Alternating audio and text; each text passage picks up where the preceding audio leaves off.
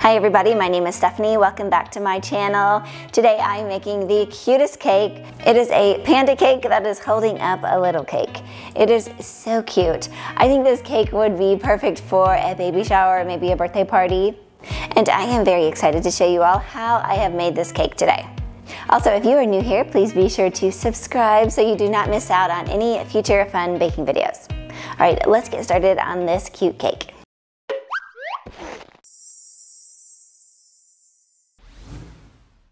Let's start by building the structure. So this is my threaded rod and it's 12 inches tall. And I also have here some corresponding nuts and washers, and these are lock washers.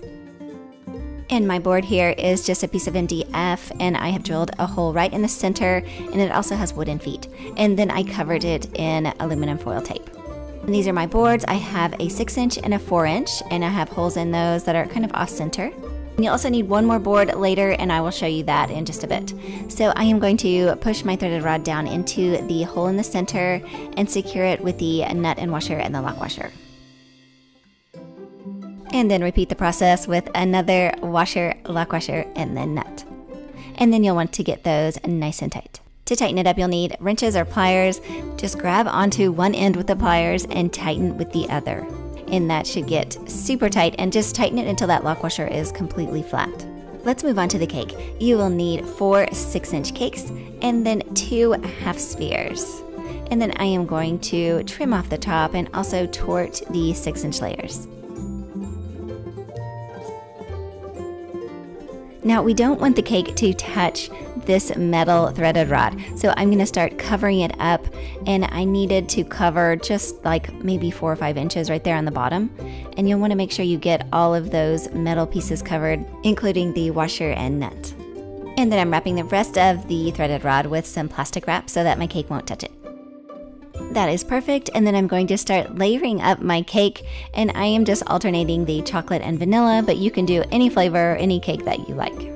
This cake that we're building right now is the bottom of the panda, so really we just need 2 layers of cake and then 1 half sphere. And then I'm going to pull that plastic off, and then I need to add some more aluminum foil tape because I did not add enough earlier, so I'm just adding a couple more inches of the tape. And to protect the cake, I'm sliding down a piece of parchment paper to cover it, and I start adding another round of nuts and washers. So add a nut, a washer, and I forgot to add a lock washer there, but it was not a big deal. I didn't really need it.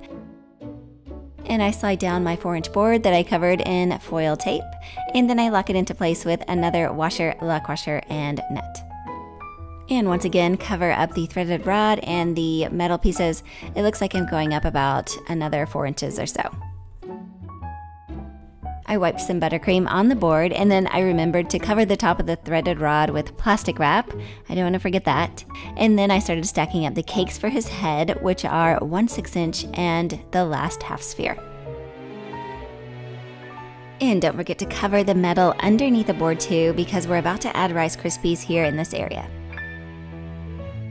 So I made a batch of Rice Krispie treats, and I pressed them into a half sphere cake pan.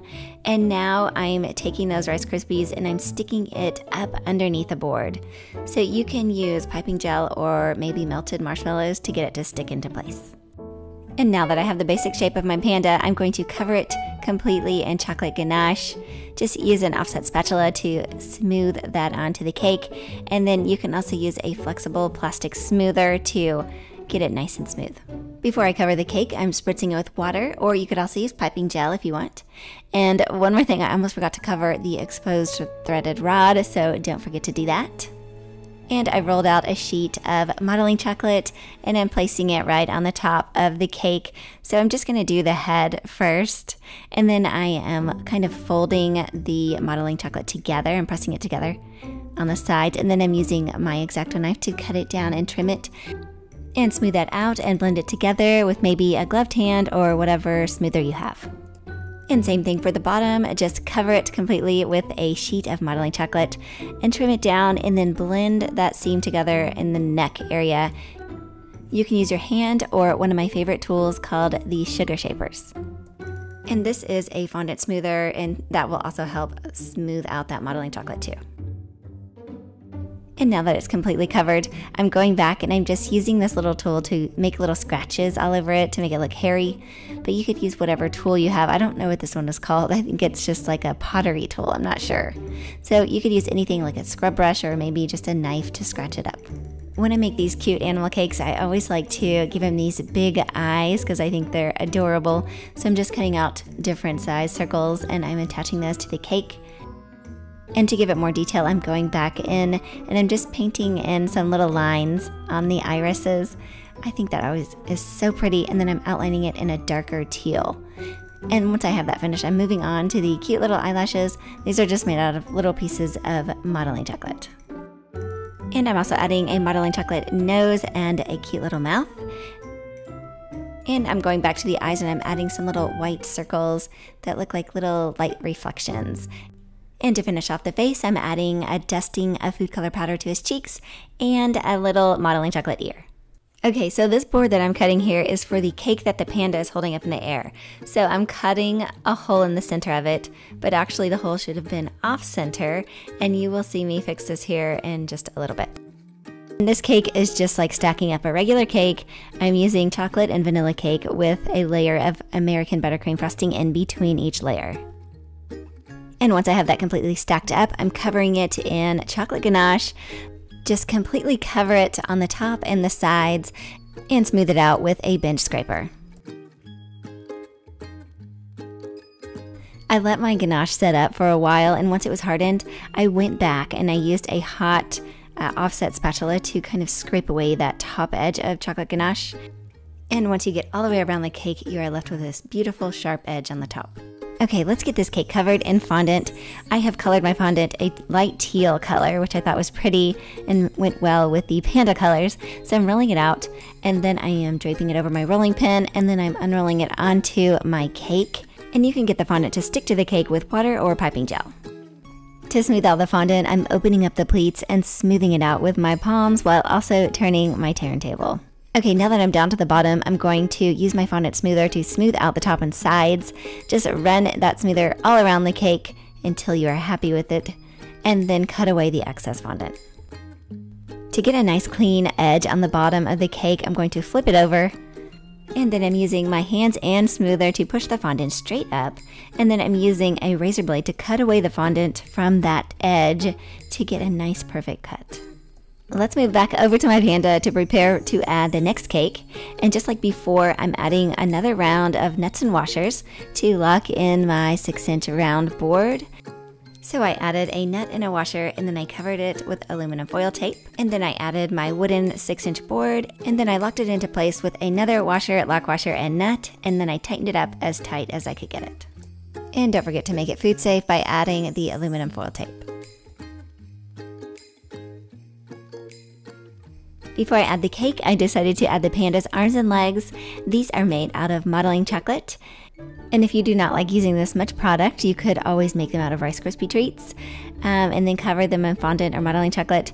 I usually just take off the big pieces of modeling chocolate before serving it, so it doesn't bother me. Okay, and this is when I have finally noticed that I made this hole in the wrong spot, so I'm just using my knife to cut a bigger hole. Next, I'm spooning some melted candy melts onto my board. And once I have it completely covered, I'm moving my cake over onto it, and that should hold it right into place. I wanted to keep it simple on the decorating of this cake, so I am adding a ribbon. And to get it to stick, I just added a little dab of melted candy melts, and I am wrapping it around and sticking it on there. I decided to top this cake off with a beautiful bow.